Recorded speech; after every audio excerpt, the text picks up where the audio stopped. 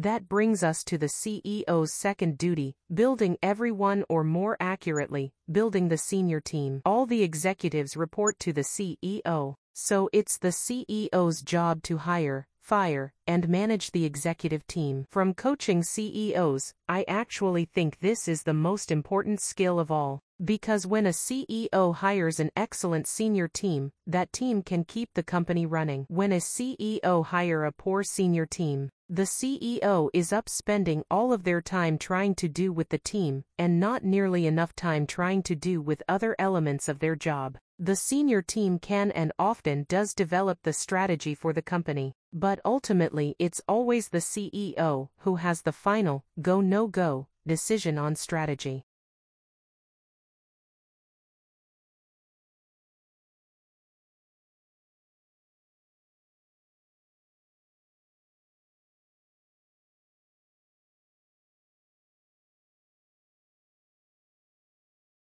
Doctors know a lot about prescribing medications. Take 2 brisk walks and call me in the morning. But for many patients, a light get-moving plan might be just what the doctor should have ordered. Many of us aren't exactly in peak physical condition, but a large number of people are actually deconditioned. So says the Mayo Clinic's Michael Joyner in an essay in the Journal of Physiology. After surgery, illness, pregnancy, or extended inactivity for any reason, people might feel faint or fatigued when they try even mild exercise. These signs, Joyner argues, should be recognized by doctors not as symptoms that should be treated with drugs, but rather as a medical state of deconditioning that might be better helped with a gentle, guided exercise program. It might sound counterintuitive that fatigue can be beat back with exercise, but remember Newton, Isaac, not Fig. A body at rest stays at rest, and a body in motion needs to resist external forces acting upon it that might slow it down.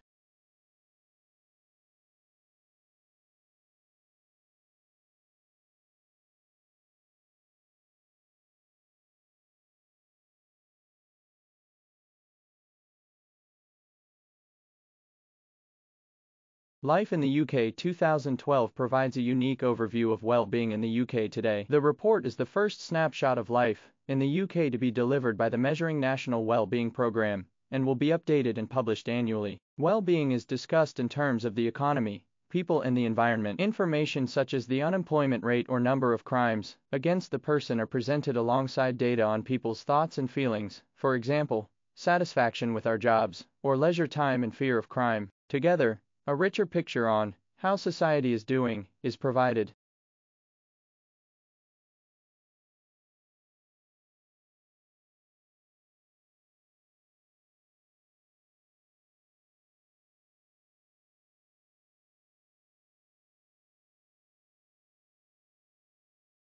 You might picture Neanderthals as cavemen gnawing on bones around a campfire. Which wouldn't be inaccurate, but Neanderthals may have also dined on roasted vegetables and known a bit about medicinal plants too. So says a study in the journal Naturwissenschaften, The Science of Nature. Researchers analyzed hardened dental plaque from 5 Neanderthals found in El Sidrón Cave, in northern Spain. Yes, 50,000-year-old dental plaque. And they found a lot lurking between the teeth. Like evidence of nuts, grasses and green veggies, chemical traces of wood smoke, and tiny, intact starch granules, proof Neanderthals ate their carbs. And in one individual, they detected compounds found in the medicinal herbs chamomile and yarrow. The herbs have no nutritional value, and since Neanderthals did have the gene to detect the herb's bitter taste, the researchers speculate that the cave dwellers were munching on them not as food, but to self-medicate.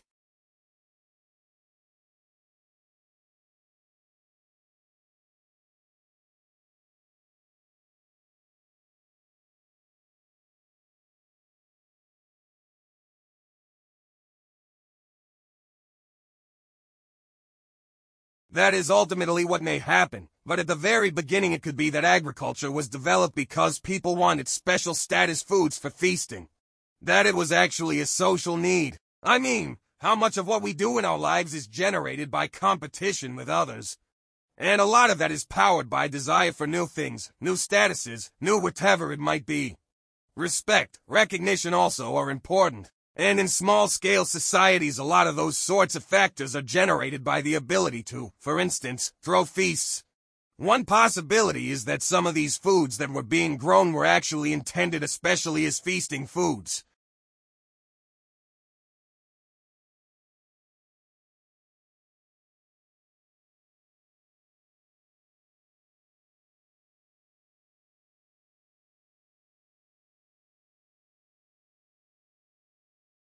Why do we need more entrepreneurs right now? The entrepreneurs who create and run our businesses, who play by the rules, are in fact critical to our success as a nation. We need them especially today. Business, not government, will end this recession. Government must help by creating fair rules, sound monetary policy, and by protecting our fellow citizens in periods when they are jobless. We have to make way for the new entrepreneurial firms that will push us to frontiers of innovation.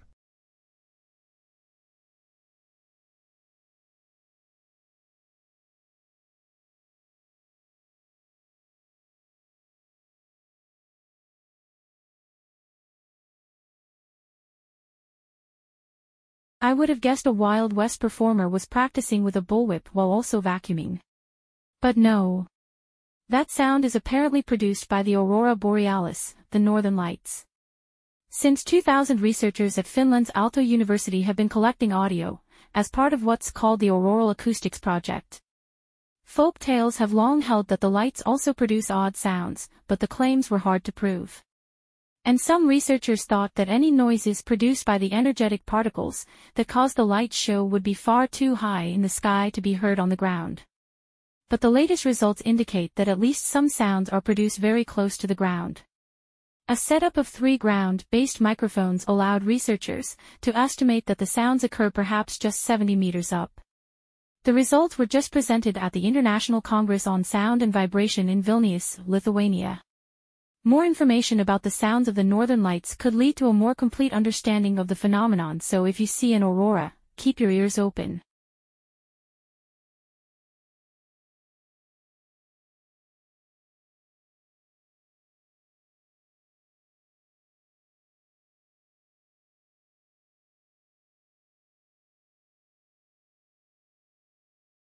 Just like corporations, stars, too, can engage in mergers and acquisitions. A new study has identified a pair of white dwarf stars heading toward a merger. White dwarfs are the hot, super-dense remnants of spent stars. In a binary system called J0651, 2 white dwarfs circle each other very rapidly. The binary pairing completes an orbit in less than 13 minutes, and that already rapid orbital dance is speeding up as the 2 white dwarfs spiral in on each other. Each year their orbital period shrinks by 0.3 milliseconds. That's actually a pretty dramatic change on astronomical timescales in about 1 million years. The white dwarfs will get so close that the larger one will start to cannibalize its smaller companion before long. The 2 stars will likely become one. The study appears in the astrophysical journal Letters. The tightly wound white dwarf binary should also be radiating gravitational waves, ripples in the fabric of space and time. But today's gravitational wave detectors are not sensitive enough to detect them. That's okay. Astronomers have another 1 million years before things get really interesting to build an instrument that's up to the task.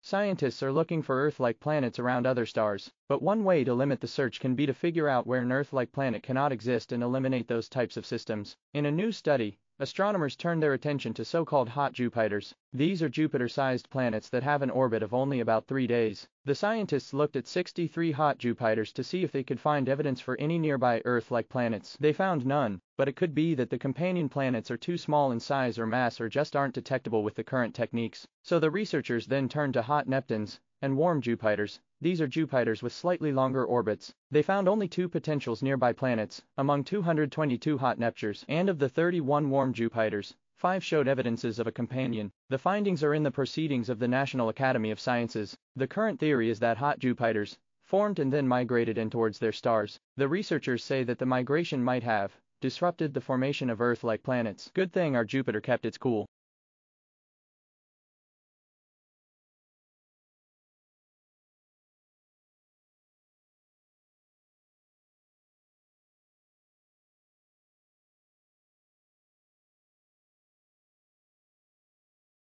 global warming might seem like a botanical boon.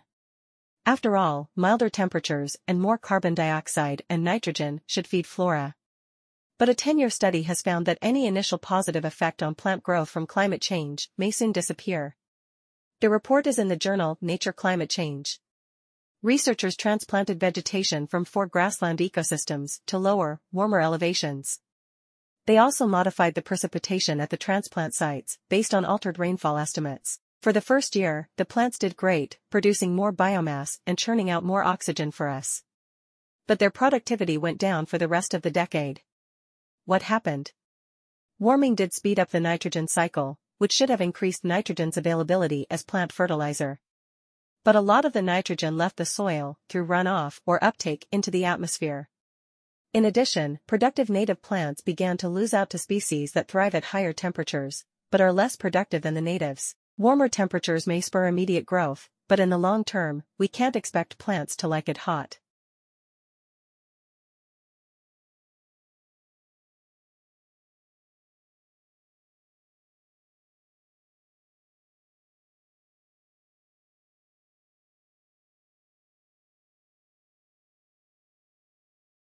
Squeeze the life out of their prey. But how does a boa know it snuffed out a rat? The snake listens for a heartbeat. When it stops, that's the cue to let go. According to a study in the journal Biology Letters, researchers outfitted rat cadavers with artificial beating hearts. They used dead rats to control for other signs of passing, like muscle spasms. Then they warmed up the rats, set the hearts pumping, and dangled them in front of hungry boas. The snakes attacked, and as long as that rat heart kept thumping, the boas kept tightening their coils and applying bursts of pressure, sometimes for more than 20 minutes. But as soon as scientists killed the heartbeat, the boas loosened up. Even captive-born boas who'd never hunted live prey paid attention to the pulse, suggesting the behavior is innate. And for good reason. The authors say constriction takes a lot of energy. And it can be dangerous, say, if an enemy strikes while the snake's coiled around its quarry. But by following the telltale heart, boas can keep the pressure on just long enough. Before a relaxing meal.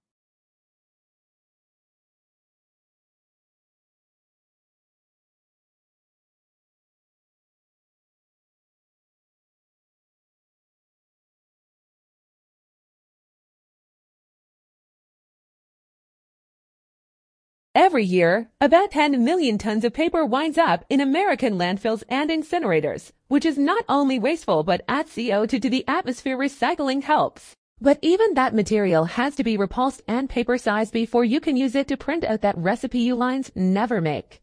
But what if you could wipe the page clean and use it again? Light amplification by stimulated emission of radiation to the rescue. A new study shows that laser light can erase the toner from a piece of printed paper.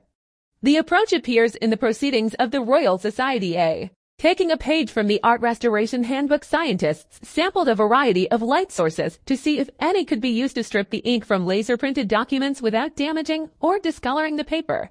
UV and infrared were too harsh. But a bright green laser applied in for nanosecond pulses vaporizes the print, leaving paper that looks as good as new.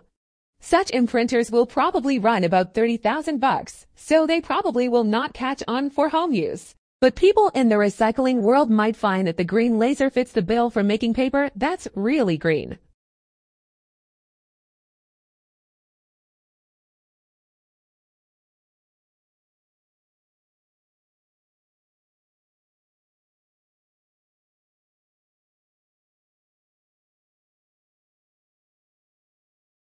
Lead in time is the amount of time that elapses between a business placing an order with a supplier for more stock or raw materials and the delivery of the goods to the business. Businesses want the lead time to be as short as possible so that they can meet their customer orders and minimize the time between paying for the stock and receiving the feedback from the customer. However, this may not happen due to a number of factors, such as delays in the supplier receiving the order or the breakdown of the supplier's lorries delivering the stock to the business.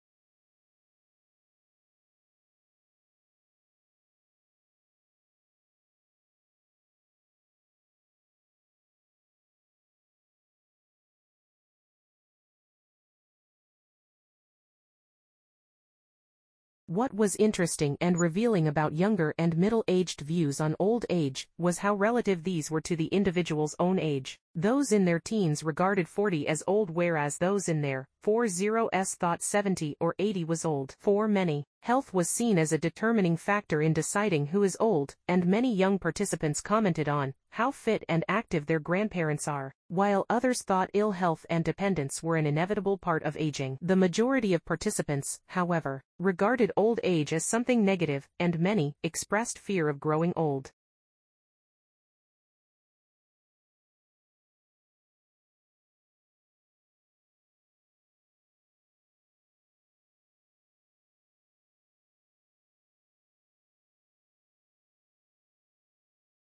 Good evening, ladies and gentlemen. My theme for this session is convergence, technology, change, and business practice.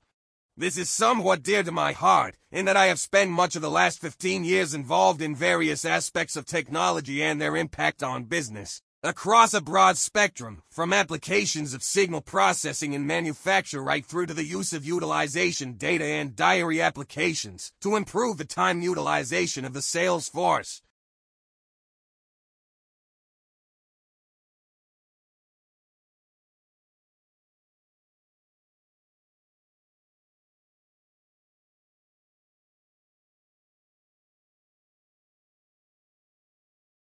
So 2 decades later, what's changed? It's now widely recognized that just 20% of health outcomes are tied to medical care, whereas up to 70% are tied to healthy behaviors and what's called the social determinants of health, basically. Everything that happens to us for that vast majority of time when we're not in the doctor's office or the hospital.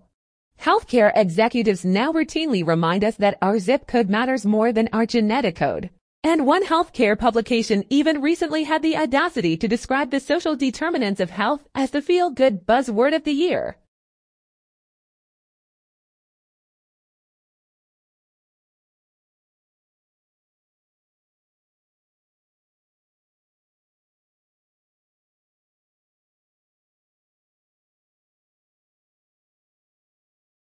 Adidas teamed up with an organization called Parley for the Oceans.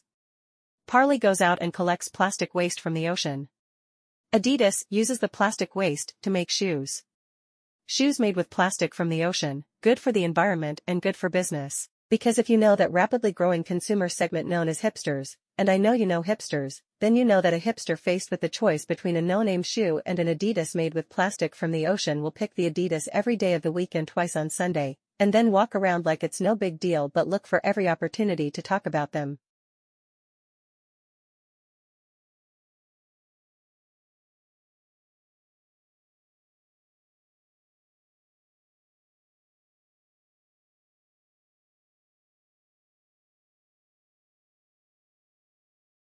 Millions of roses get handed out on Valentine's Day, but growing roses has an environmental impact worse than many other crops. Start with climate change. Most roses in the US and Europe are imported from warmer climes. All that flying and trucking adds thousands of metric tons of carbon dioxide to the atmosphere. Then there's all the water needed to, well, water the flowers, and the runoff fouled by copious quantities of pesticides, needed to make the roses look perfect. There's also the wildlife and workers poisoned by all that fumigation. Add to that habitat destruction, where floral plantations displace native forest and wetlands. Finally, there's the refrigeration needed to keep those blooms fresh. The electricity is often produced by burning fossil fuels, and the refrigerant gases also exacerbate climate change. A more sustainable and, possibly, more romantic approach is to go with flowers certified by outfits like Veriflora, or even better, whatever flowers are in season locally. Of course, that's not much help for those of us in wintry climes. Maybe try writing a poem.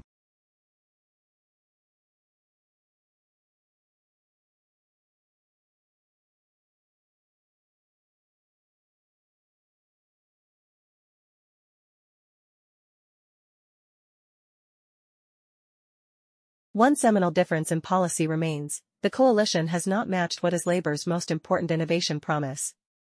That is to bring together responsibilities for innovation, industry, science, and research under one single federal minister. Innovation responsibilities currently lie within the powerful Department of Education and Science, and while there is a separate industry department, it has little influence within cabinet.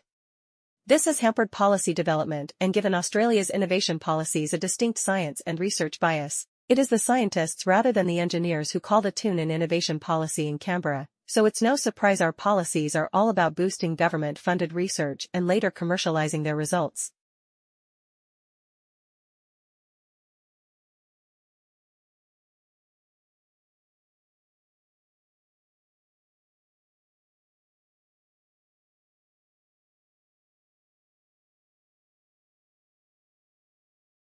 We've decided to adopt, just as a loose theme for the course, a biological theme so that you can see the connections between chemistry and biology and the things you might consider doing in the future. We want you to think about the molecules that are relevant to your body, the processes that occur in your body, the chemistry that's going on and how energy plays a role.